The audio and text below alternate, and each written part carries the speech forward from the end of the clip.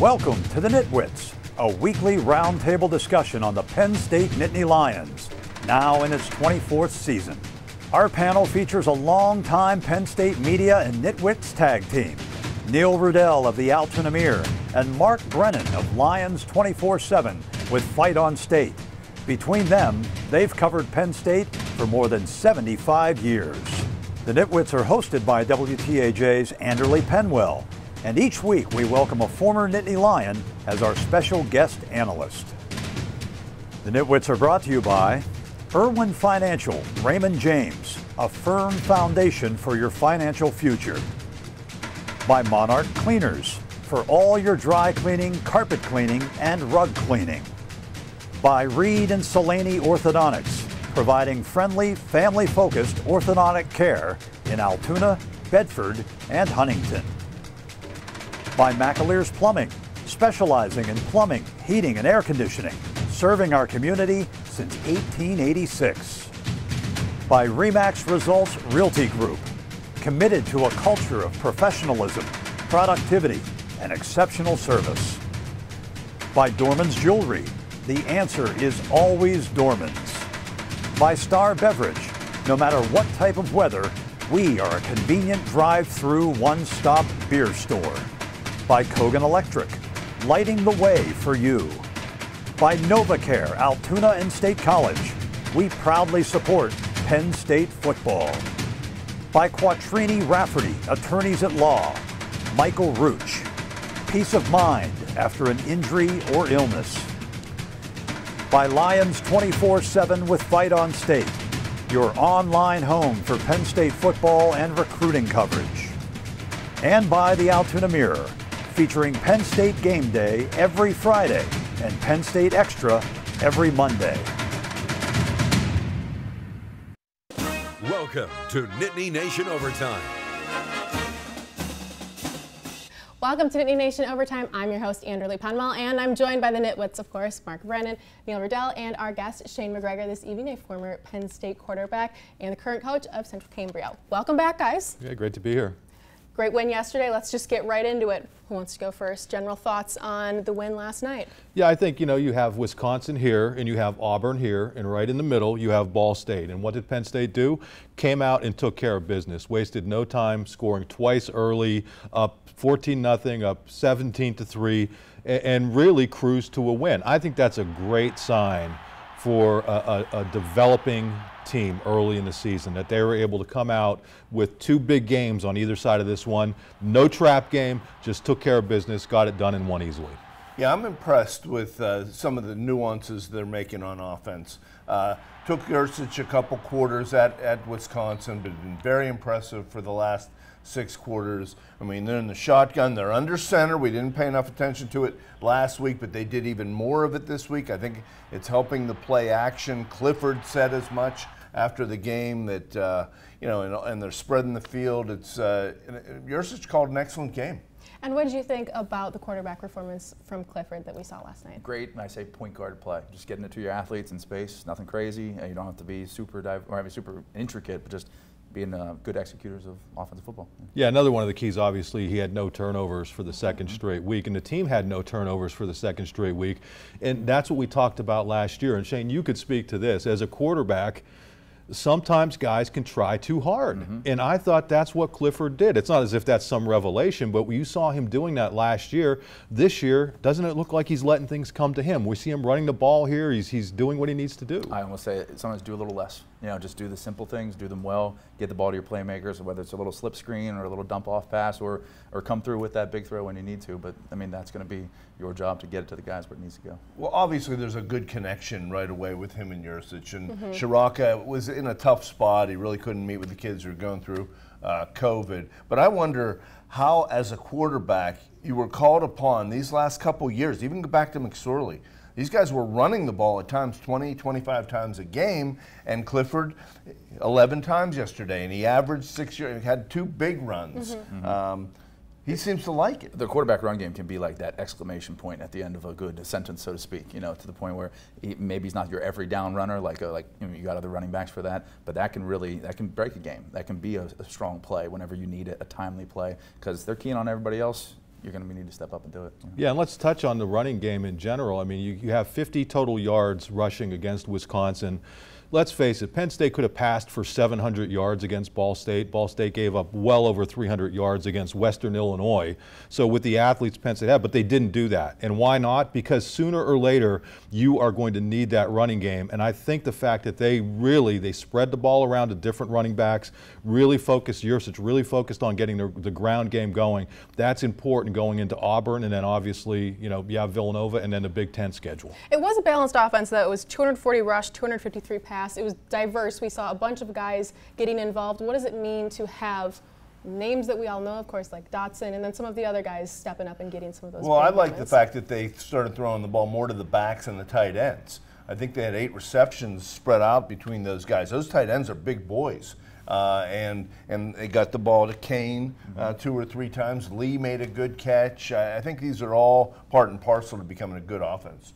Yeah, 10 different receivers caught passes, and now obviously some of that is because they kind of empty the bench late in the game, but there's nothing wrong with that. I mean, you're getting young guys opportunities, and when they got in there, they were able to do some things. Brenton Strange, you mentioned, tight end, doing a good job, and then Theo Johnson getting his first career touchdown. A lot of people were a little surprised, thought maybe he had one before, but getting him involved and then getting Taquan Roberson on at the end was a good thing too. Overall, good win against Ball State. What makes that offense special, do you think, Shane, this year versus maybe years past? I mean, Clifford being in the third year starter, if you're not going to get any more experience than that, really, So, and being on the same page, we always used to call it, like with O'Brien and Jay, we were like being the same set of eyes, seeing everything from the same set of eyes. So when you get an offense that's doing that, especially the quarterback, they're doing a lot of different stuff. So the quarterback has to know what he's doing, but it seems like he's in a spot where, and he's a comfortable spot where he can do that now. I think the depth of talent too. I mean, obviously in the last few years you've had great players, Trace McSorley, Saquon Barkley, Chris Godwin, Gesicki, but I don't think they've ever, since in the Franklin era, I don't think they've had this much depth at running back, receiver, tight end, and even on the offensive line. I think we're not seeing a ton of offensive linemen, but I think there are guys who are ready to play if need be. Well, they came out, they tried to establish Kane, and he ended up with 20 carries. But Lee averaged eight carries, and I thought Ford looked good in the cameo. He got 6 carries. He had a 30-some yard kickoff return. He also made a really nice catch, and it looked like he scored. But it was perfect because they called him down at the 1, and they were able to run the quarterback sneak from under center to really put the game away. And then Neil, a roar went up in the press box from Neil, who's been aching for the under center. Well, you could cheer for going under center. Internal cheering. I like that. All right, well, when we come back after a break, a solid defensive performance yesterday from the Nittany Lions as well as the fans. We'll take a look at this when we come back.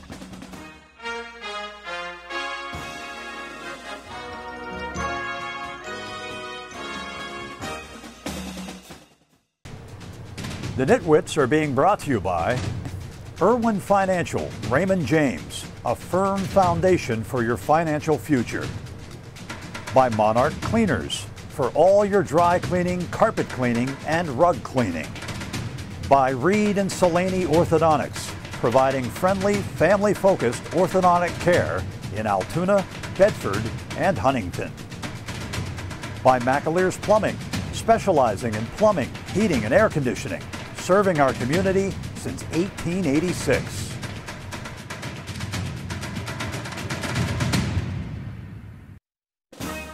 You're watching Nittany Nation Overtime. Welcome back to Nittany Nation Overtime. Penn State wins 44-13 on Saturday. Another solid defense performance from the Nittany Lions. What was the standout defensive moment for you guys? I'll let Neil start on this one. Well, I'm starting to wonder whether this has the potential to be Brent Pry's best defense. I mean, you're talking about a lot of depth. These guys are in great position. You look at the one-on-one tackling, the corners are developing, the linebacker play, the transfers they brought in. It's just very fast, and I know it's just 2 games so far, and we're going to find out a lot this week. But I think the overall speed and the position they've been in looks very impressive to me. Yeah, and I think it goes back to depth again. Now, obviously, I don't think they're quite as deep at some spots on defense, but when you have a guy like Jesse Luketa, who's played a lot of football, can come in and start at that Mike linebacker position, and then when Ellis Brooks comes back off of that first quarter suspension due to targeting, Lucetta drops down to defensive end and has a pick six. Yeah, great catch. And this is a guy who started every game last year. I'm pretty sure he started every game. He started most of the games. For him to embrace that role, do whatever he can do, this is the kind of buy-in that really, and Shane, you could speak to this because you were on one of the teams that had a great buy-in. That's the kind of, that's what really good teams are all about. It's the team.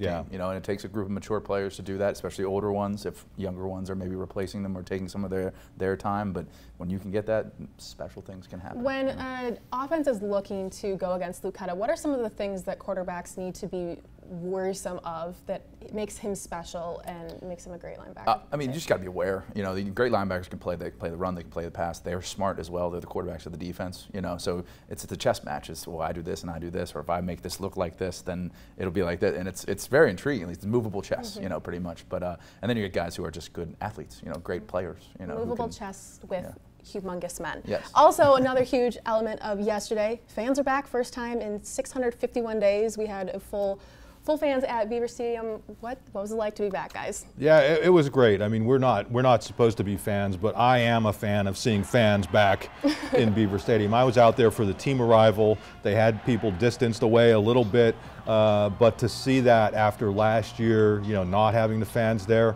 boy, what a difference. And I think the crowd made an impact. I mean, and I think it's really going to make an impact next week. But it was great to see. It's a breath of fresh air.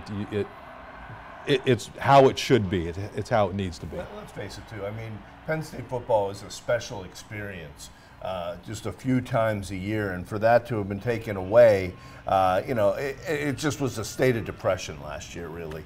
And you know, I know everybody has a lot of concerns, and we all do as we continue to navigate our way. But I think people were respectful in the way that the whole thing was approached, and it was fun. It was fun to be back even in the press box. Well, so, you know, I sit next to Neil, so maybe it wasn't all that much fun. And as a player, what makes the Beaver Stadium experience unique or different, besides just being your home venue? Oh, I mean, well, competitive advantage, one. You know, you get, I mean, that's that 12th man kind of a dynamic that you get. But then also it's just like, sometimes you have to remind yourself when you look up in the stadium, like, those are all people, and they're all here for one cause. And to see that, like, it's very special, and it's cool to, like, they're all here cheering for us, backing us, and to have a full, and let's be honest, a MAC school, even week one, sometimes the stadium isn't all that full. 105,000, so almost different vibe yesterday. You know, even just I watched on television, but different vibe than what it sometimes is. You know? Do you think that the noise level will be a major adjustment for some of the new guys who didn't have that last year? Could be. I mean, I wondered this too. The first time I got in against Indiana State in my junior year, you know, finally actually got in a game. You know, like for they love. should have put you in early. Yeah, I don't know. For love of the game, when he gets out there and he and it's clear the mechanism, everything just kind of zeroes down. That's what you get. You know. Now, if you're not used to it, though, it could be maybe a factor. But getting out there and just doing what you've been coached and practiced to do, you know, that's the route to find success. But isn't that one of the other positives of a blowout? Is that they were able to get a ton of young players in. Now, you know, maybe some of these guys, the Kobe Kings, the Kalen Kings, you know, maybe you're not relying on them now, but you may be an injury away from one of these true freshmen having to get out there on the field, or one of the guys, you know, for lack of a better way of putting it, redshirt freshmen, they're not really, but second-year players. You know, you may be that close to getting these guys, to needing these guys, and to be able to get them in at the end of that game, I think was really big. And one other thing I'd like to give a shout out, I thought Penn State did a great job with the 9/11, you know, tribute stuff. I mean, you know, sometimes we talk about football, but there are bigger things than football, and Penn State, absolute classy, the way it went about it, I thought it was really cool. You mentioned King, and Justin King got a call yesterday because he's the last guy to be a two-way player in a game until Marquise Wilson. He was not. Dalen Darion. Steve Jones came up with that against Maryland a few years ago. Well, hey, I'm talking about what Penn State reported. I reported it as well. But hey, listen, Marquise. I saw Steve Jones on the way out. He wasn't sure. Well, I got a text from him today. He got it. But hey, listen, Marquise Wilson playing offense and defense, that was pretty cool to see. And he had a catch. And he had a couple tackles, so he did well on both sides of the ball. It's like a basketball score on both sides of the ball. What about the depth? How deep, realistically, do you think Penn State is this year? Well, I think they're still tinkering with their offensive line. I mean, they had some different pieces that they're moving around, and I think that was to what you're talking about, trying to establish that run game when it really matters. When they move Miranda and Scruggs. Well, they just flipped Scruggs and Miranda, which I think is, you want to get another center ready in case something happens to Miranda. But I think when we talk about depth, it's really, to me, it's the skill positions on offense and then the secondary. And, you know, Pry, what he's able to do with his star and dime packages, we saw a lot of it. He has so many versatile defensive backs, and that's even without a guy like Keaton Ellis playing yet. So they have so many different options that they can do on defense because their secondary is so deep and so versatile. I was talking about where they're still seeking it. There you go. All right, when we come back after a quick break, we saw another quarterback for the first time in a while behind Sean Clifford. Taquan Robertson gets a touchdown, his first ever in a Nittany Lion uniform. We'll look at that when we come back.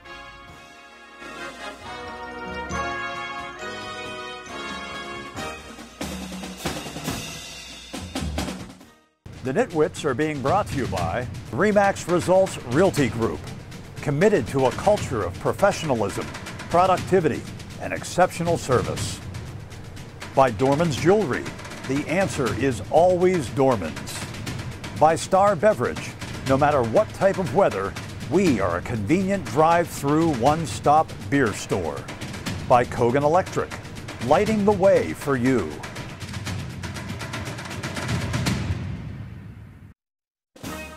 You're watching Nittany Nation Overtime.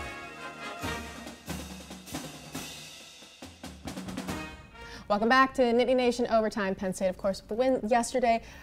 Being up so big, Sean Clifford gets pulled, Taquan Robertson gets in and throws a touchdown pass.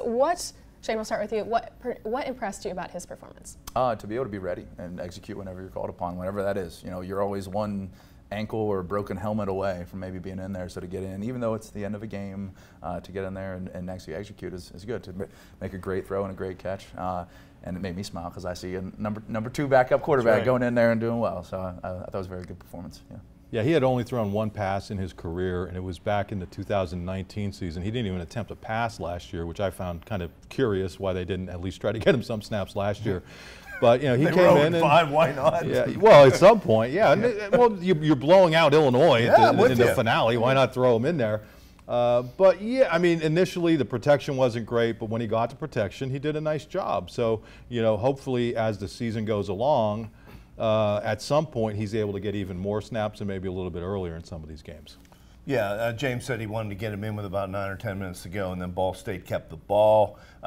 You know, I kind of was hoping that you put him in because you don't want to risk an injury to your starter when you're up 38-6 in a game like that. But yeah, I think it ended up working out. A cool aside there, when Roberson was being recruited, he actually attended Penn State's football camp, which a lot of them do, and Sean Clifford was coaching at the camp. And he had already committed, so Clifford knew this guy was coming in, so that's the relationship that those two guys have. A lot of times you think it's all competition. I'm sure, Shane, again, this is another area that you know about. Yeah, everybody's competing, but these guys have a relationship that goes back and clearly support each other. It was good to see Clifford supporting Roberson. Oh, yeah, it's the quarterback room altogether. Yeah. You know, Matt McGloin, who's my roommate, and I roomed with Paul Jones back in the day, and Kevin Newsom, all these guys. Like, you spend so much time with them, become your friends. And you're all competitors, but like, by all competing together, the rising tide lifts all the boats, you know, and you also have your teammates, you know, and your team matters to you. So it's cool to see any of them have success. It sounds like a coach talking. Seriously, that is cool. A backup quarterback room there. Yeah. And any concerns? Overall, pretty impressive performance on both sides of the ball, but there's always, of course, Neil has to rush to the biggest concern. You know, there's some special teams penalties. You know, Stout, it was good to see him bounce back from a 45-yard miss. But I think, you know, and also the developing of I think you have 2 really good receivers, a great receiver in Dodson and a really good one in Parker Washington, but I think they're still looking beyond the tight ends for those other options. Well, in fairness, they did spread the ball around to a lot of different young receivers. Listen, I'll go back to, you know, Neil was the one who was beating this drum in the press box, and at first I wasn't sure I agreed, but they should have gotten Roberson in earlier. I don't think there's any rule. So what happened was they were in the middle of a drive when the 4th quarter started. They left Clifford in.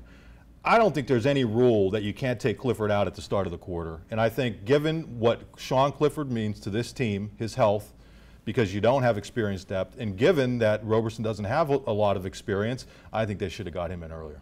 What does it mean, kind of that mindset of waiting on the side, just waiting, waiting? All right, we need to get in for the drive here. This drive needs to end so that I can get in. What's that like? It's one of those, if you stay ready, you ain't got to get ready kind of things, you know. So for me at least, I knew when I got in, I just get the snap. Everything else, once I just do that one thing, everything else will take over. Trust your preparation, and trust the guys around you. You know, sometimes at the end of games, you're not with the starting guys. You know, maybe you would be if it was earlier, but so you just trust the guys around you and just play football like you've been playing for however many years. Do you have any critiques of Clifford's performance yesterday? I think it's some accuracy issues, you know, and that's, I think, kind of been his MO a little bit before, but those can be cleaned up. I mean, no one's going to be perfect, actually.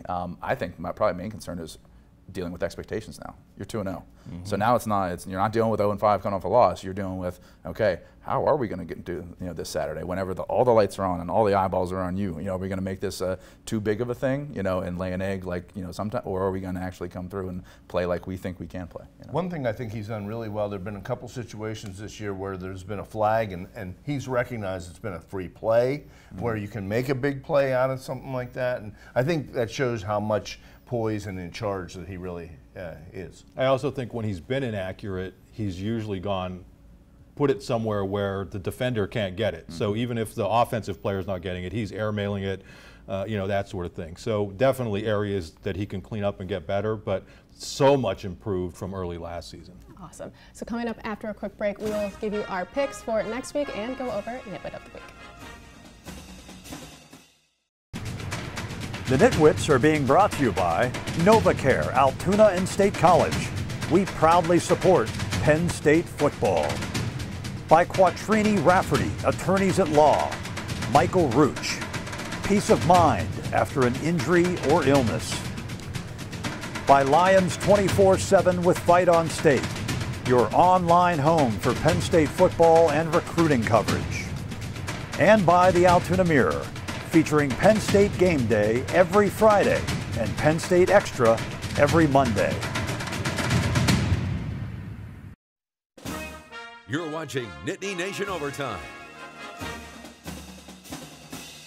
Time now for our Nitwit of the Week, and yours truly won last week. I picked the closest Ball State score, so now I have one, you two both have 0, but the guest has 1. So your career is almost complete. Yes, all that I could have ever dreamed of. But now moving forward to next week, Auburn, of course. What do we think for the whiteout? Well, this is what guys come to Penn State to play in these kind of games, an SEC opponent. You know, a lot of changes at Auburn over the last year or so. You know, they fired Malzahn.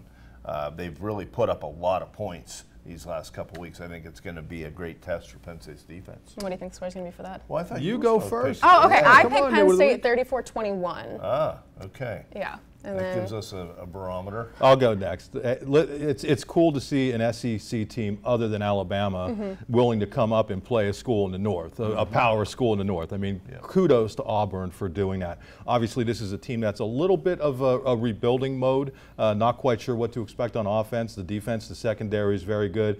I think ultimately the whiteout fuels Penn State and the team as well to a 31-24 victory.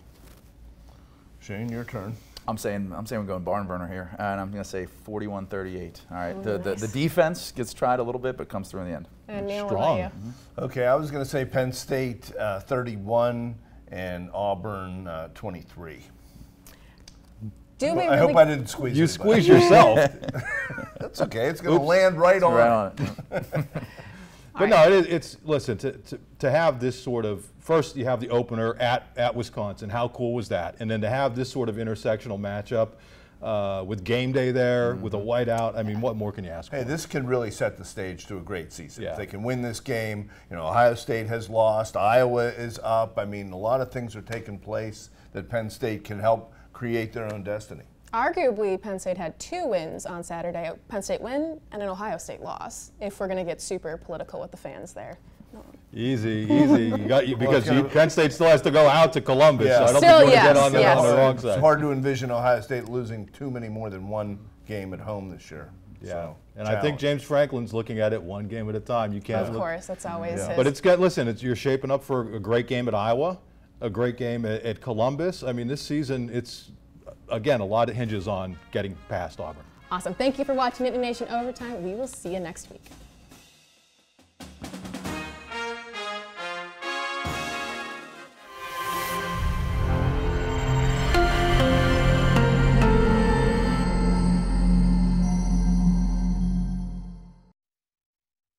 The NitWits are being brought to you by Irwin Financial, Raymond James, a firm foundation for your financial future. By Monarch Cleaners, for all your dry cleaning, carpet cleaning, and rug cleaning. By Reed and Solani Orthodontics, providing friendly, family-focused orthodontic care in Altoona, Bedford, and Huntington. By McAleer's Plumbing, specializing in plumbing, heating, and air conditioning, serving our community since 1886. By Remax Results Realty Group, committed to a culture of professionalism, productivity, and exceptional service. By Dorman's Jewelry, the answer is always Dorman's. By Star Beverage, no matter what type of weather, we are a convenient drive-through one-stop beer store. By Kogan Electric, lighting the way for you. By NovaCare, Altoona and State College, we proudly support Penn State football. By Quattrini Rafferty, attorneys at law, Michael Rooch, peace of mind after an injury or illness. By Lions 24/7 with Fight on State, your online home for Penn State football and recruiting coverage. And by the Altoona Mirror, featuring Penn State Game Day every Friday and Penn State Extra every Monday. Thanks for watching, and we'll see you next week.